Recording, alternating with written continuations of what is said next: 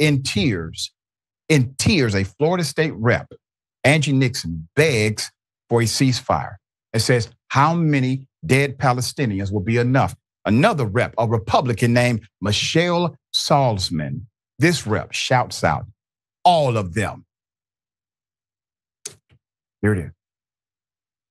We are at 10,000 dead Palestinians. How many will be enough?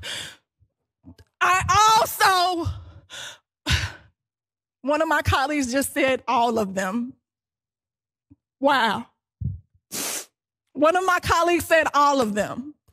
One of my colleagues also stated that this is going to dry up their fundraising if we vote on this resolution. I also want that, that's what we've become in this state. That's what we've become in this state, where we don't care about innocent babies that don't even get the opportunity to blow out their first birthday candle. This is so sad. Representative Michelle Salzman, do we have a picture of the representative? According to the record, this representative shouted out that all Palestinians must die. Let me just provide this for the record. I have to submit seemingly this every time. Once again, Hamas is not Palestine. Palestinians are dying for something they had nothing to do with. Innocent children,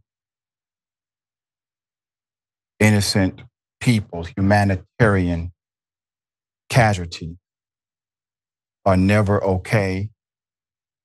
They are not disposable. They are human beings.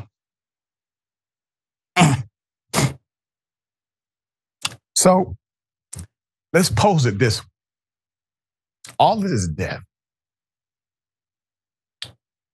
and we have elected officials literally saying, kill the rest of them.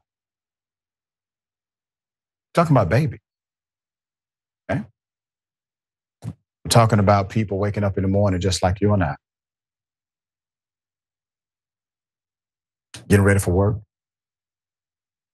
because we have to pay bills, take care of our families.